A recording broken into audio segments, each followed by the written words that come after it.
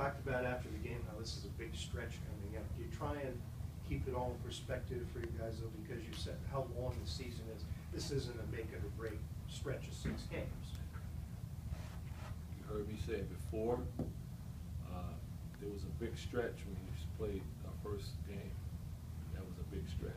That's when it started. It's all one big stretch. And every week I'll tell you it's going to be a big stretch. It's the truth.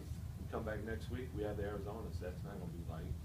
You know, so it's just a way that we have to prepare, and that we have to worry about ourselves and being the best we can be, because the season is a stretch. Coach Carroll always talks about each game's a championship game. Is that the same mentality? Very similar. Very similar.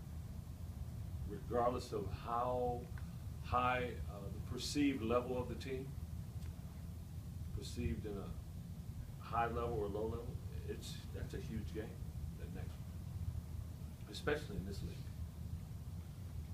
UCLA changed it all since last time you saw them?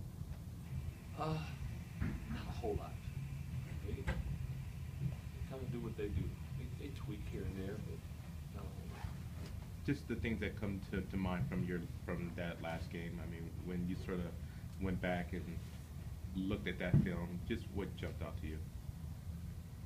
Oh, early on, if we weren't guarding, if we would have guarded them like we did the first 5 minutes against Utah in the second half, they would have went up probably 20 points in the first half. But